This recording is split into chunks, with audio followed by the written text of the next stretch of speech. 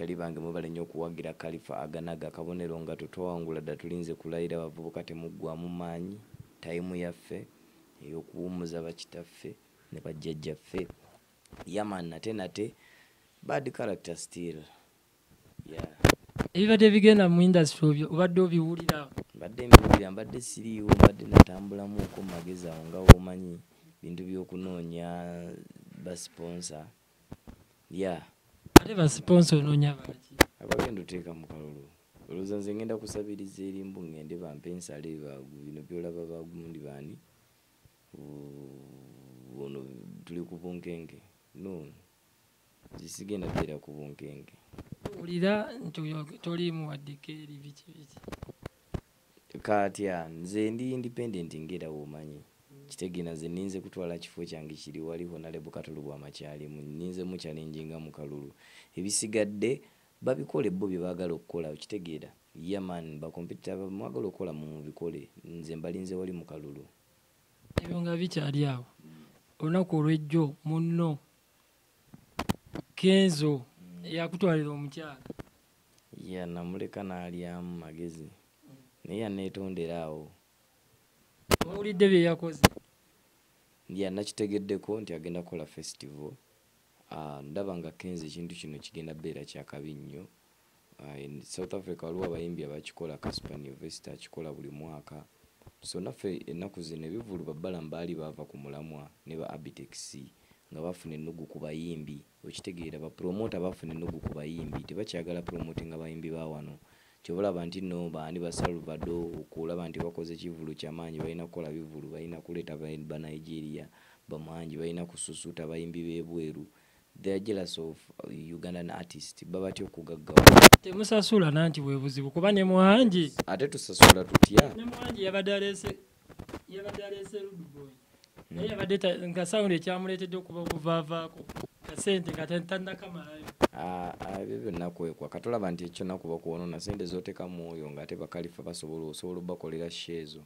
kati gwe gendayo omugambe mwana nkolera kuwaki wano ewo tesikolerawo concert bikyo kitegeera cause bamonopolizinga ba sponsors bonna oba kampuni yonna eyinza obutakutunulako yagala kutunula ku oli okitegeera so ekitiibwa ky'omuyimbi era abayimbi omuteekolerere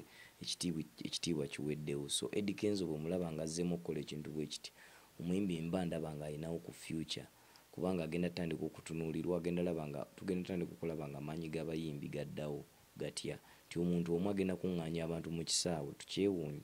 ne show zibadde zifuuse z'abacomedian ba artist temulina jealous you don't feel jealous ku business yammwe nze wembeera mu business nebanga tetambula bulungi mba nnumwa okitegeera nga ndaba ey'abalala ekola ki si mu mutima mubi nemba ndaba lwaki eyaffe tetambula bulungi nga y'abali ddaba abayimbi ebivulu bye bakola bambi mu ntaase okitegeera ebyo nga bikyali awo nawe wali otegese eyiyo nga bagiyita aganaga carnival era yabaki nkyanoonya ba sponsor iyo n'abanoonya pakadi okyanoonya eno obufuzi noonya mpolampola ng'omuntu kubanga ekintu ekyo nga bwe nagambye nti kati ennaku zino ekizibu kampani tezinnaba kuddamu ku ba stakeholders abantu wadde sponsorships ennene mu bayimbi tebakyawa bayimbi sente ezivaayo olaba buli kale kankuwe mu myaka just 3 muyimbi kyakoze akalango gundi kola ba David tubalabe bakolwa MTN Shiba bakoze byaki mwabo bonna muwala omu yekka Shiba yakazimba mu nnyumba niba fiki balaga uchi fika badde ku bulango bonna abadde ku biki kitegeza badde bamubba bubbi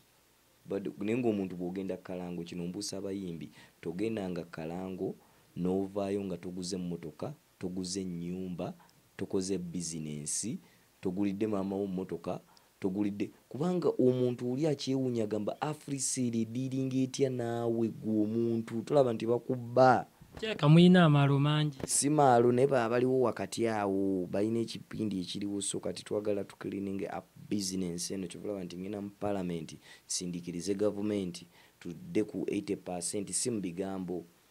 nti omuntu oba tazanye 80% local content guba musango omanyi nti abayimbi oba weerabye ku kipande oba ogaziwa nnyo n'ogamba gwaliku anti abayimbi tulina obbabuusa tubagambe nti kati okweraba ku kipande tekikugasa okitegeera okubanga tewafunyemu joko mukweraba ku kipande kino okubeera ne kukka wansi mu ssente kibulaba nti abayimbi be Uganda ffe tusinga amannya amalungi era amanene batumanyi buli wamu naye ssente ki ntono abalina ssente babalera Ababbi kule emyaka gya kuŋŋaanyiriza nga ssaawa zino nakati okugula emmotoka empya balina gimu wabuwe njagala ombulire nti Ababbi kule essaawa zino asobola okukola wadde akagaali mu music yagabye emmotoka 2 era naye ze baamuwa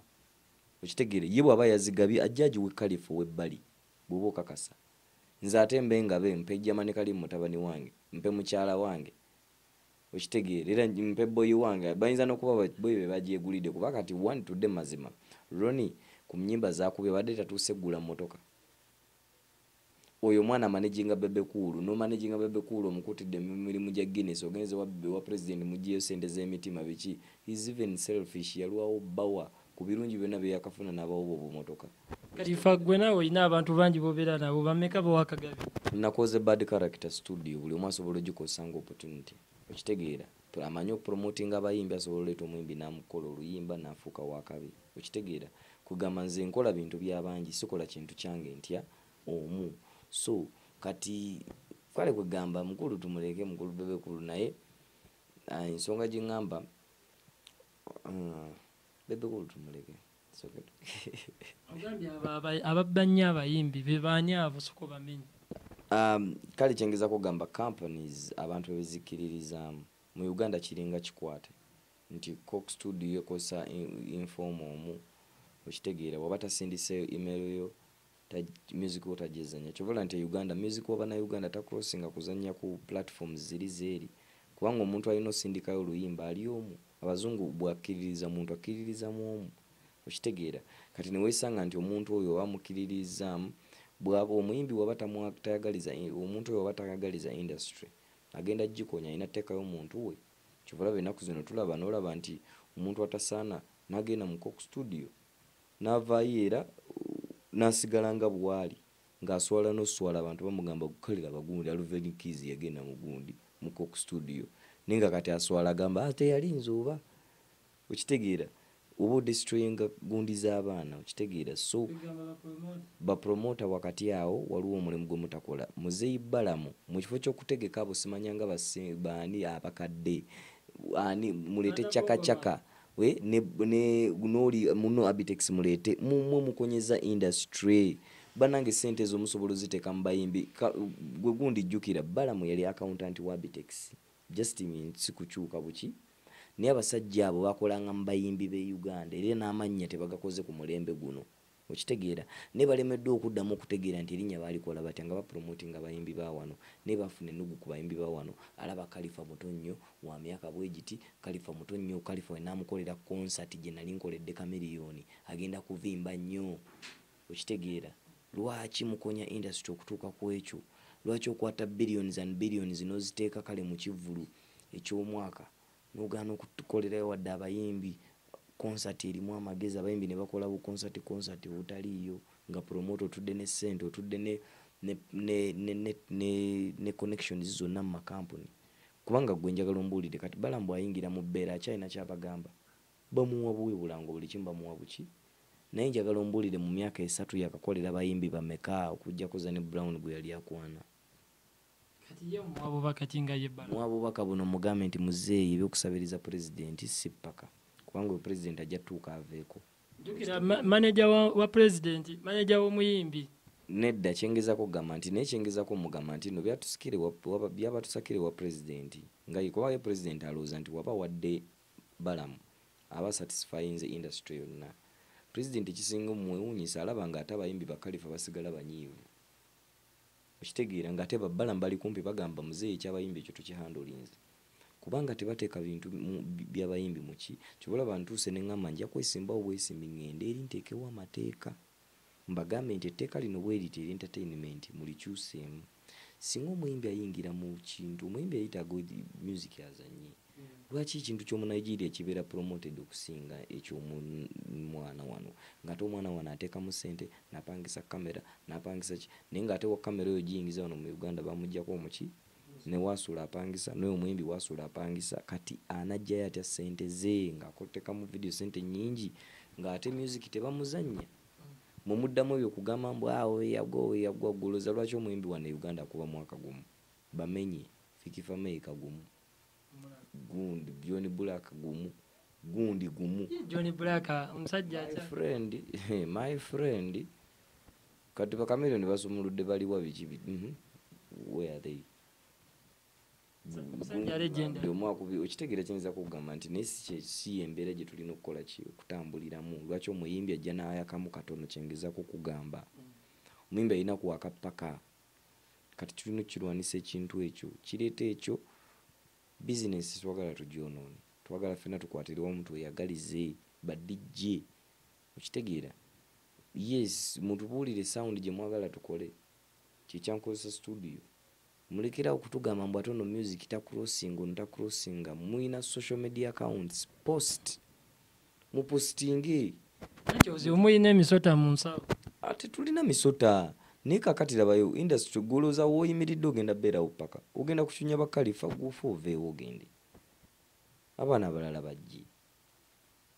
otukolabe ng'ovuddemu ekyo ekifo kye wali olimu nga otukogambe nali kale oba nfaaki okitegeera so buli omu akose position mwali nga in a productive way don't create enemies era naye wa Peace Square yakugambe wali nti ekirete oli yamubuuziza nti batugamba Nigeria muli balogo kye muba mukutte ensi n'agamba no wane ekiri e Uganda kye nalabawo there is no good relationship between the artist and the media